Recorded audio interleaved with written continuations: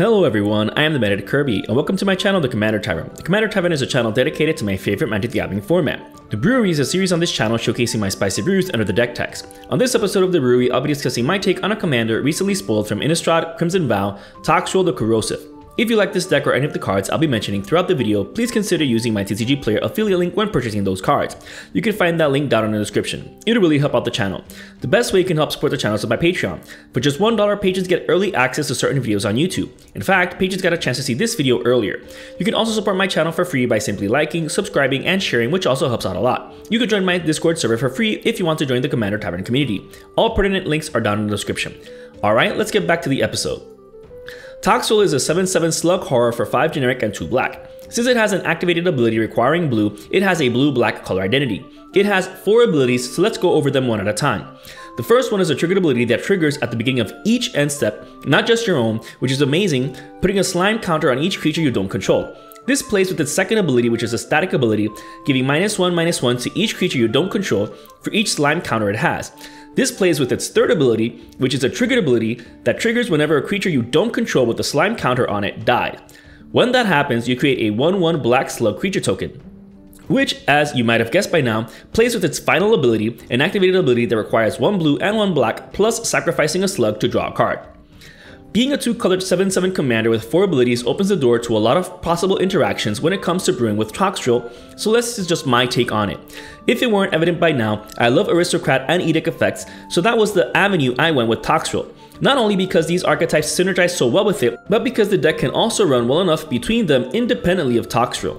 That's because this slug is a horror just by its casting cost alone. That being said, I wanted to maximize its effects as much as possible. Blade of the Blood Chief was one of the first cards I considered, and it does so much work here. Toxrill's already a 3-turn clock, but it has no evasion.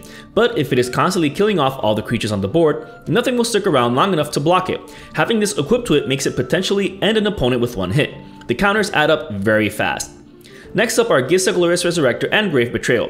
If we're killing off our opponent's creatures once Toxrill hits the battlefield, stealing them is another way to almost guarantee our victory. Toxrill being so expensive to cast means that we can prepare our board beforehand.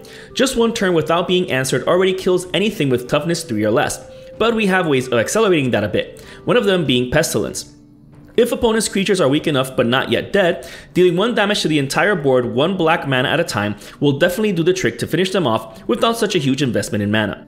Clackbridge Troll, Dowsing Dagger, Hunted Phantasm, Hunted Horror, and Forbidden Orchard are included because sometimes we might become too efficient at wiping the board and we want some more value from our effects. Each of these give opponents creatures. It might seem counterintuitive, especially since we'd preferably want a clear board to connect with Dowsing Dagger and transform it into Lost Veil, an amazing land to help cast Toxrill in the first place, but these effects just gift opponents with weak creatures. The point is to give them creatures that'll die right away when Toxrill triggers. Then we can continue taking advantage of those deaths. In fact, the Cormus Bell and Urborg Tomb of Yawgmoth combo can also help give opponents creatures in a sense that it'll turn all of their lands into 1/1 swamp creatures. Not only will 1 end step after Toxrill hits the battlefield be enough to wipe all of our opponent's lands, but it'll also provide an insane amount of death triggers. For Sir Conrad the Grim, Blood Artist, and Zulaport Cutthroat especially. These are some classic pieces that do a ton of work in this deck. Creatures are dying left and right, even our own when it comes time to use our slugs for value and or sacrifice fodder. Death by 1,000 cuts can get the job done, but these become even more brutal once Toxrill's on the battlefield. Pitiless Plunderer and Black Market as well, even though the Pirate only triggers when our own creatures die.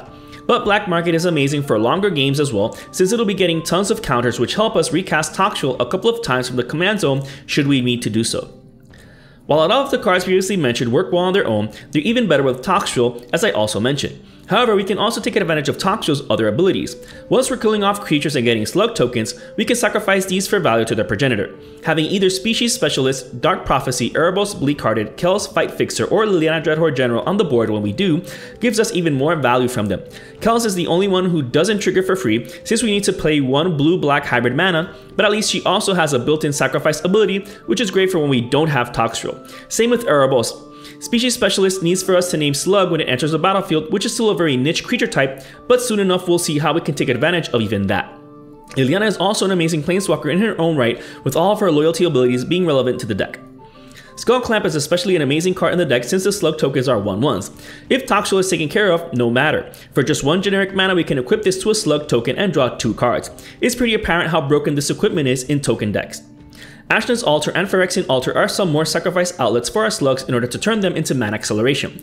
We won't draw a card off of them unless we had any of them previously mentioned effects on the board too, but at least every creature dying with a slime counter on it has Toxrill give us tokens that can be sacrificed for mana acceleration, especially when it comes to recasting Toxrill from the command zone. Best of all, Dictate of Erebos and Grave Pact are some more cards that benefit from all these interactions. On their own, they're amazing, but you get some interesting interactions with Toxrill. If each creature already has a slime counter on it, then when we trigger these, each opponent will have to sacrifice a creature having a slime counter on it, triggering Toxrill, giving us more slugs. Slugs that can then be sacrificed to once again trigger these effects. So these can even help clear the board of creatures even faster. I just love these enchantments. Speaking of clearing the board faster, how about we just straight up speed up how often the slime counters are placed on creatures. Guildpact Informant, Thrumming Bird, and a creature equipped with Sword of Truth and Justice hitting an opponent allow us to proliferate. Having evasion and protection means that the likelihood of being able to hit an opponent is not low. The sword has the added bonus of giving a +1/+1 counter to one of our creatures, so I suggest doing it to Toxrill to get that commander damage win that much faster. Viral Drake, Yawgmoth, Thran Physician, Contingent Clasp, Contagion Engine, and Karn's Bastion can also help with this, albeit much better since they're activated and not triggered. The first two especially, since they could potentially be activated multiple times in a turn, at instant speed no less, so long as you can pay for the abilities. Contagion Engine is especially epic since it proliferates twice per activation, which is nothing to scoff at. Inexorable Tide also gets the job done and does so each time we cast a spell. This might seem a bit slow, but even 1 or 2 spells per turn is enough, and it requires no investment in mana beyond being cast. While these cards aren't as good on their own since they're meant more to synergize with Toxrill itself, Lithoform Engine and Strionic Resonator also synergize with Toxrill, but are amazing on their own. These don't necessarily proliferate like the previous cards, but if you activate them while Toxrill's slime counter ability is on the stack, you can copy it and give each creature 2 slime counters instead of 1. And they're still useful on their own too, which is just as important. Other ways of making the most out of Toxrill's abilities is with Maskwood Nexus. Granted, this won't really do much apart from making all of our creatures be slugs, but that can still help with at least Species Specialist when you name slug as a creature type. However, with Toxrill, you can then sacrifice any creature to get the card draw, which is great for when you run out of slugs to sacrifice. Same with Kindred Discovery. This works amazingly with Toxrill or with Maskwood Nexus. If all of our creatures are slugs, then each time any of them enter the battlefield, you draw a card. Once you have Toxrill online and creatures start dying, this enchantment draws us into a ton of cards. So much so that Thought Vessel and Reliquary Tower are included for good measure. Neither of these cards really take up a slot in the deck, but once we start drawing a ton of cards, we'll be glad we had them. Coat of Arms is another game-ending card in the deck. If you want your slugs to have a purpose higher than just sacrifice fodder, then you can grow them and then smack the opponents for huge chunks of life. These tokens will also then pump Toxrill too, allowing for a faster commanded damage one-shot kill as well. Or with Maskwood Nexus, pump all of your creatures to insane amounts and then alpha strike the table to oblivion. Again, these effects aren't that good on their own without Toxrill, but that doesn't mean they're entirely useless without Toxrill, which is important. One main reason we don't want to depend too heavily on our commander is what I mentioned earlier. It costs 7 mana to cast the first time, and even then it's going to need protecting. Or some 1 or 2 mana kill spells is going to set you back another 9 mana. That's why we're obviously running Swiftfoot Boots, Lightning Greaves, Commander's Plate, and Champion's Helm. If ever a deck needed running these commander protectors, it's one with a 7-costed commander that'll strike fear into the table the moment you successfully cast it. Keep in mind that this makes your commander cost 7, plus whatever mana is needed to equip whichever of these to it. Same with Pact of Negation, Force of Negation, Fierce Guardianship, Swan Song, Negate, Counterspell, and Mana Drain. Casting Toxrill with enough mana open to cast any of these to protect it is a given. Fortunately, these also work well on their own to protect our board state or to stop an opponent from comboing off. But Toxrill needs protecting, so at least keep one in hand for that. If Toxrill did bite the dust, Hawkins National Laboratory can help with that. Before casting Toxrill, you can stock up on some clues. Then if it dies and you'd rather send it to the graveyard, you can then activate this land that doesn't take up a slot in your deck to transform it into the Upside Down. Once you do, you reanimate Toxrill via something flavorful. If the Stranger Things Secret Lair isn't for you, then just wait until its MTG IP version gets reprinted in Streets of New Capenna. As for our own interaction, Cyclonic Rift is a given. We don't have to worry that much about creatures, even those with Indestructible, Protection, Hexproof, or Shroud, but pesky permanents like artifacts and enchantments might be a problem, so just bounce everything and be done with it.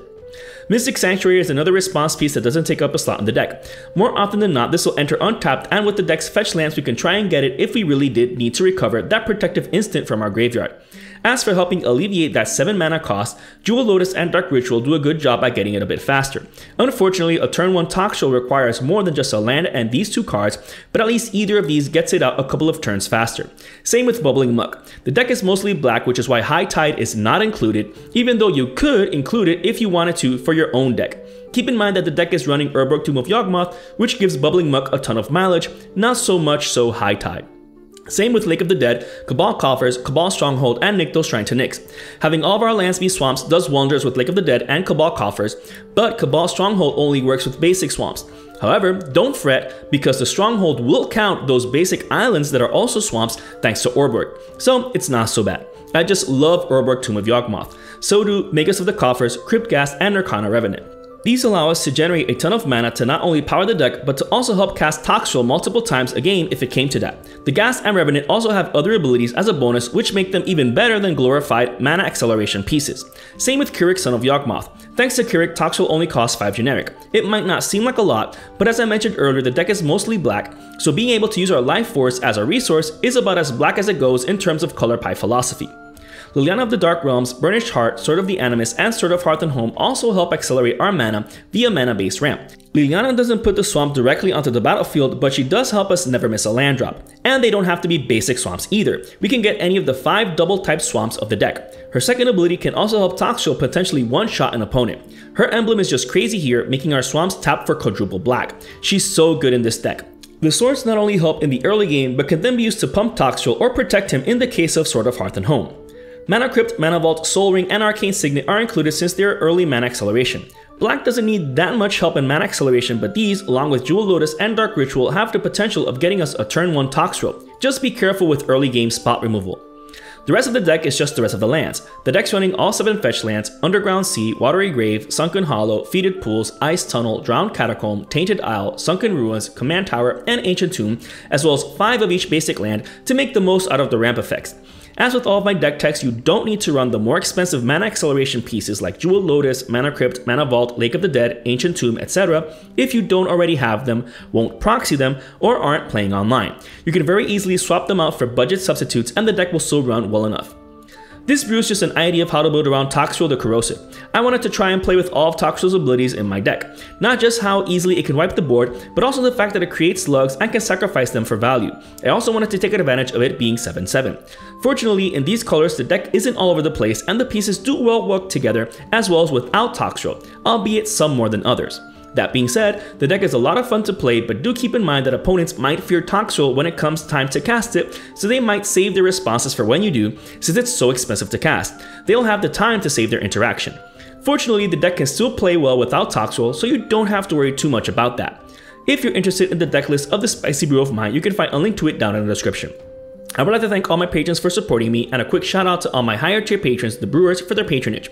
I'd also like to thank anyone using my TCG Player affiliate link, that also helps out the channel. And to everyone, thanks for watching this episode of The Brewery on the Commander Tavern. I'm Veneted Kirby, and happy brewing.